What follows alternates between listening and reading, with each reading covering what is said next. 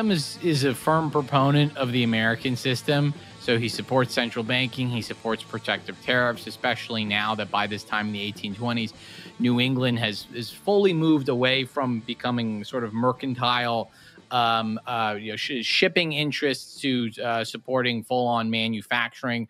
A lot of this is from the Boston Associates, many of whom donated to John Quincy Adams' election. He's also a firm proponent of internal improvements to sort of bind the country together. And so he starts off. So not only are a lot of people kind of upset at how that election turned out, that the overtime House election, and particularly at the speed, most people thought that it would be something that would take several rounds of balloting. But what happened is basically Adams and Clay more or less went to about 6 state delegations, and they were able to ply their the relevant congressman with special favors, and if you vote for Adams, then we'll do something for you, etc. These are all these mini little corrupt deals. And so then Adams becomes president that way. So people are upset at that. And then he, as you mentioned, he gives this speech, his opening speech, and he's talking about all the stuff the government's going to do and how we need to fund national observatory and all these internal improvements. And he has this famous line, I believe it's something along the lines of liberty is power. He says that, so it's like he's contradicting the liberty versus power theory. And this caused Jackson many years later in a veto. He said money is power, which is I like that. He's sort of commenting on old John Quincy Adams getting him after all those years.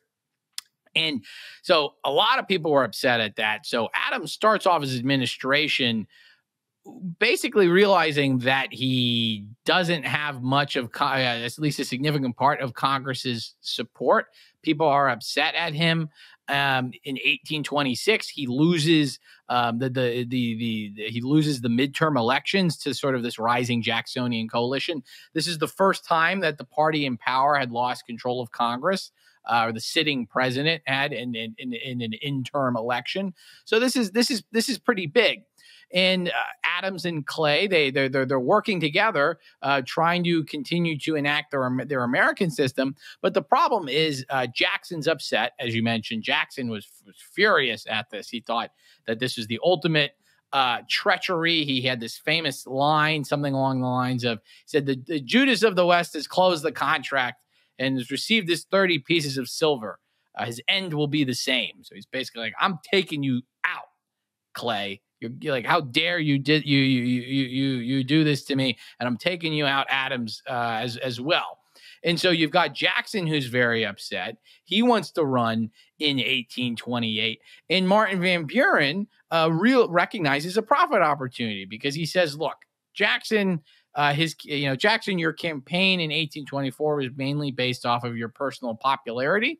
Why don't we bring you under the banner of the old Republican creed? You're sympathetic to it. You were very close with Nathaniel Macon of North Carolina, one of those old Republicans of years past. You're anti-bank, anti-central banking, anti-debt, limited government man yourself. Why don't we run your campaign on these principles, which will get even more people interested? So Van Buren starts to embark upon this really, really tough, but I would say, and Murray Rothbard would say as well, heroic process of organizing this entirely new coalition and doing it in 2 years. So the Republicans back in the 1790s, they had started to organize in the mid-1790s. Jefferson ran in 1796. He lost that. Then they really started to organize in 1800, and then they won that. Van Buren basically does this all within one election cycle, and so he's able to deliver Jackson the victory.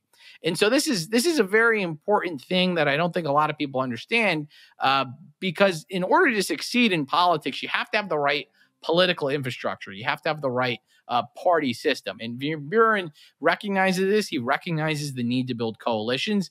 He recognizes the need to bring all of these people together under the banner of Jackson and fighting the American system, etc. And this is exactly what he does. So he starts to enlist all of the various factions, and he brings them under the banner of Jackson. So Murray Rothbard always spoke very highly about Van Buren's efforts. He was very influenced by Robert Remini, a Jacksonian historian. And I think that Martin Van Buren's creation of this new party is extremely important, particularly because it's still the modern Democratic Party. The same party organization, the Democrats now, that was basically created by Van Buren. Now, the party stood for very different things. In fact, probably like a complete 180. It was supposed to be a reform party designed to limit government. But, the creation of that party is absolutely Van Buren's doing, and he should get an enormous credit for that.